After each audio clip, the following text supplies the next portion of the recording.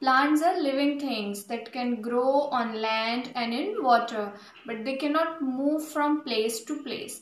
There are basic 5 types of plants. Let's learn about each type of a plant.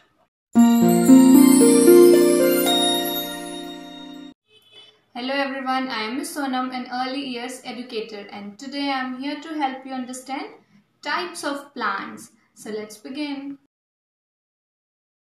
The first type of a plant is herb. Herbs are short-sized plants. They have soft and green stems. They can easily be uprooted from the soil. Wheat, paddy, mint, and coriander are some examples of herbs. Next is shrub. Shrubs are medium-sized plants. They are taller than herbs and shorter than trees. Shrubs have woody and hard stem with many branches. Rose, jasmine are some examples of shrubs. The next type is tree.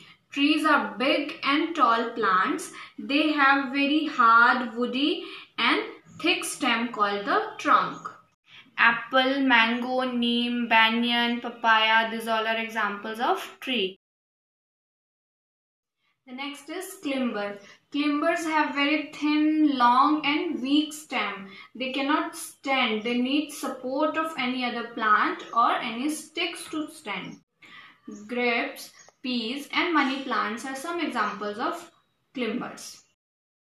The next is creepers. Creepers have very fragile, thin and long stem. As the name suggests, creeper creep on the ground.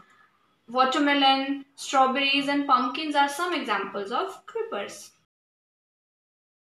That's all about types of plants. See you in the next video. Bye bye.